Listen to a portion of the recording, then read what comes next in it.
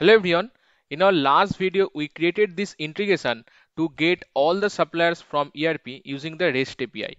And then we stored the supplier details in a CSV file. Also, we used the different query parameters like queue and limit.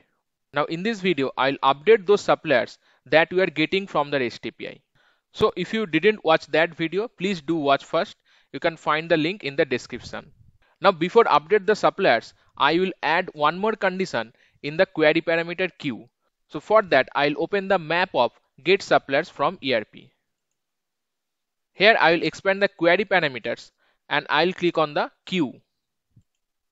Here you can see the suppliers are already filtered using these two conditions, which are business relationship equal to spent authorized and tax organization type equal to corporation.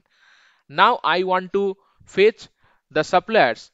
Those will meet these conditions, as well as the suppliers must be created after 1st Jan 2025.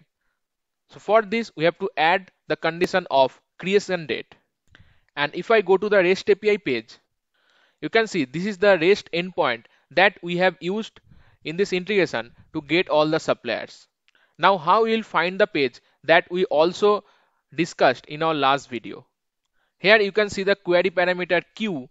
If you click on the queue, you can see one attribute creation date is there. So I'll copy this attribute, and in the expression I'll provide a semicolon to add the creation date condition and write creation date greater than 1st Jan 2025, and you have to use this date format where first of all you have to mention date, then time, and after that UTC for the time zone.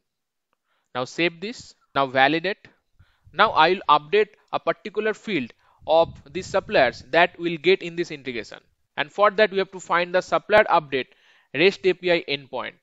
So I'll go to the REST API page again, and under the suppliers you can see update one supplier. So I'll click on this, and this is the endpoint to update a particular supplier. Here you have to mention the supplier ID for which you want to update any attribute. So that means by providing the supplier ID, you can update that particular suppliers only. So in case of multiple suppliers, we have to use the for loop, and within the for loop, we have to update the suppliers one by one. So I'll go to the OIC and search for each. Now here we have to provide the repeating element from the response of the REST API where we are getting the suppliers. So I'll expand the get suppliers from ERP, and under the response wrapper we can see the items, which is the repeating element. So I'll drag this into the repeating element. Now you can see one default current element is generated, which is F0 underscore items. So we can use this element to get the supplier one by one and update those suppliers. Now I'll save. Now within the for each, I will add the REST action to update the suppliers. So I'll search for REST and I'll select REST 002. Here I'll provide the name as update suppliers. And then we have to provide the endpoint that I'll copy from the update one supplier REST API page. And you can see the HTTP method will be patch. So that is why instead of get, we have to select patch. Now I'll go down. Then I'll check the checkbox of request and response payload both and continue. Now as the supplier ID is a number field, so instead of string, we have to choose integer. Now continue. Now go down. Here we have to provide the request payload. So I'll click on the inline, and in the request payload, we have to mention all the supplier attributes that we want to update for the supplier. Now in this video, we will update only one attribute, and that is supplier type. To find the exact name, I'll go to the REST API page and go down. Under the request body, you can find all the supplier attributes that you want to update. You can see just after the supplier type is there. So we have to provide this attribute in the request payload. So I have provided this in JSON format. Now I'll continue. Continue. Then we have to configure the response And for that, I'll click on the inline, and the response payload is optional here. You can mention the attributes in the response payload that you want to display as a response. And similar to request payload, you can find the attributes of the response payload in the REST API page. So I'll go to the REST API page, and if you go down, you can find the response body. And here you can see all the attributes that you can mention in the response body. Now I'll mention two attributes, supplier ID and supplier type. You can see I have provided the attributes in JSON format. Now I'll continue, finish. Now I'll go to the map of update suppliers, and I will expand the template parameters. Now under the template parameters, you can see supplier ID, and that will be used to update any supplier.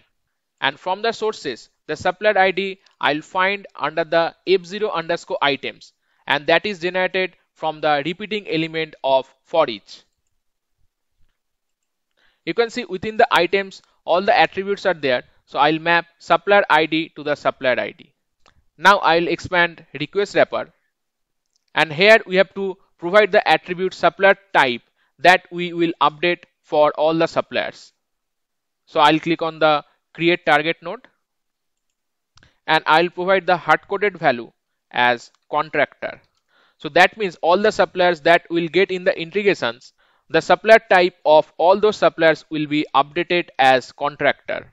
Now I'll save and validate.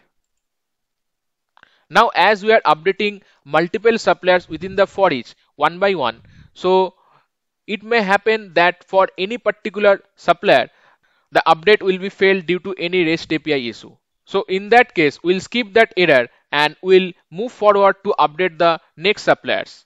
So for that, we have to add the fault handler for REST API that will handle any error due to REST API, and instead of throwing the error and stop the process, it will move forward to update the next set of suppliers. And to do this, we'll add a scope within the for each. So I'll click on the plus and search for scope. Now I'll cut this invoke action with the map and paste it within the scope. Now I'll click on the three dot of scope, and under the fault handler, I'll choose AP invocation error REST. So this AP invocation error fault handler will be used to handle any kind of REST API error for any supplier. Now to track the error, we can add notification or logger within the fault handler. So I'll click on the plus and search for logger. Now in the logger message, I'll use a concat function, and within the concat, first of all, I'll provide the supplier name that I'll find under F0 underscore items. So I'll drag supplier here, and then I'll provide comma, and after that I'll provide the error detail. So for that, we have to expand the current fault object, and then under error details we have one element instance. So I'll drag this after the comma. In this element, the error region are stored. So now whenever we are getting some error for any supplier due to REST API issue, then in the logger we'll get supplier name with the error region. Now I'll save. Now I'll activate and run the integration. So I'll activate the integration in debug mode, and now I'll run the integration. Here we have to provide the file path with file name to store the file in a specific SFTP location. Now I'll click on the run button. Now you can see the integration is completed successfully, and if you see under for each, 50 iterations are there. That means we have total 50 suppliers. Now we'll check the output file in the SFTP location. Now I'll open the file. You can see 51 lines are there, including the header. That means 50 suppliers are there. And due to that, we can see the 50 iterations are there. But you can see the red symbol. That means all the suppliers are not updated correctly. So if I expand this, we can see all the iterations are there. And if I go down, so under the iteration 13, we are getting some error. I'll expand this. So we are getting the error in invoke update suppliers, and the fault handler is handling that error.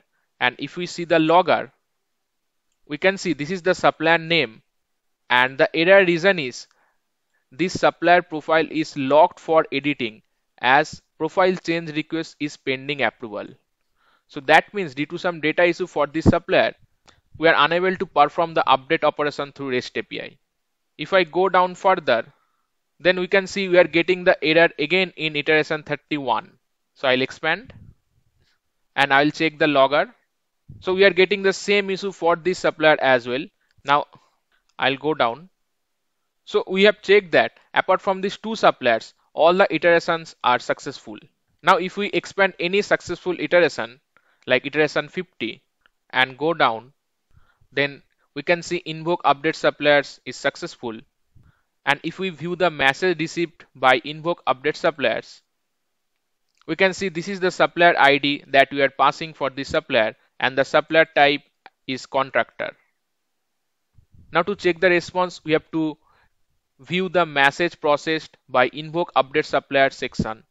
So I'll click on the view payload, and we can see we are getting the response with the two attributes which are supplier ID and supplier type. And as in this response the supplier type is contractor, that means the supplier type is correctly updated. So this is how we can use the update operation of REST API within the for each. So although the two suppliers are failed, the iterations were not stopped as we are using the fault handler of the REST API. So this is it for this video. If you like this video, please hit the like button. Share this video within your circle. If you have any doubts or any suggestions, put that in the comment section, and do subscribe our channel. Thank you.